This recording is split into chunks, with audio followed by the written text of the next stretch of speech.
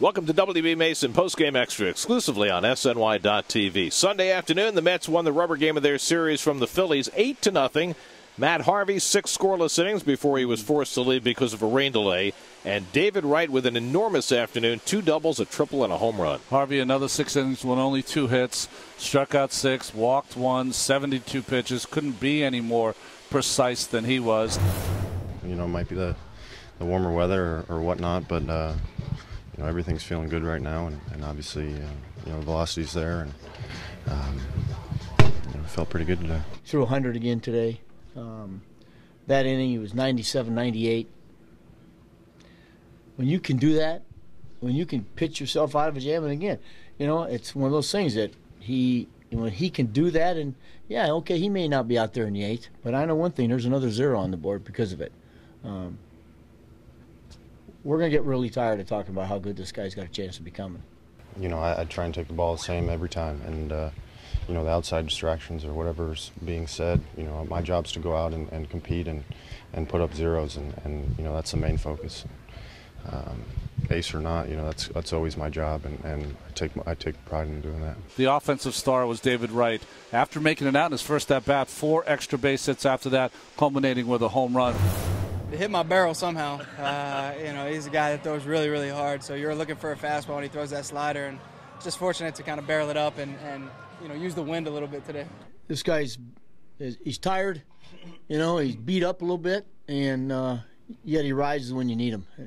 You know, I've been around some really good players, and I've been really lucky. I've been around some stars. I'm not sure any of them, you know.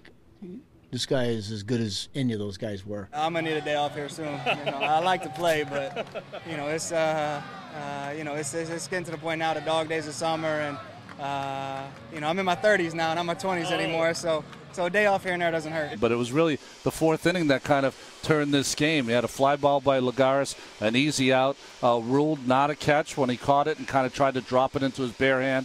It ended up on the field. The Mets, or Lagares, I have to say, hustling into third base. After that, 3 doubles, and the Mets got going and really put the game out of reach. Mets wound up with a season-high 9 extra base hits, and not to be overlooked, 3 more scoreless innings out of the Mets bullpen, which has been great on this trip. They have been fantastic. You know, 9 in the last 9 games now, 28 innings, only giving up 2 earned runs. So they have been really doing their part so far in this trip. So the Mets, for the first time in their history, win a series in Atlanta and in Philadelphia on the same trip. Anytime you go into Atlanta and win a series, especially when you got to play those guys 5 times, I think kind of started us into this series. You know, 2 hostile environments, 2 NL East foes. So to win 3 out of 5 there, I think it gave us some confidence moving forward. That's the biggest thing. We feel very good at what's going on this trip. That's a very good 7 days.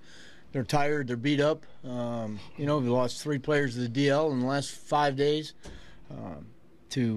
You know, to come out of here with another series and to win the first 2 series on this road trip is a huge, huge lift for us. Now they move on to the south side of Chicago to play the White Sox on Tuesday night. Zach Wheeler's second Major League start. He'll face the White Sox ace left-hander Chris Sale. Our coverage begins with Cadillac first pitch at 7 o'clock Tuesday night on SNY. That'll do it for WB Mason Postgame Extra.